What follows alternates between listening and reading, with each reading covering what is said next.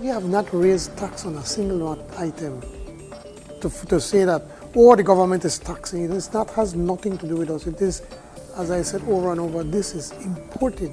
Many of our food items are next to zero rated. The truth of the fact is that goods, yes, are going up internationally, but also there are some unscrupulous business people that take advantage of that.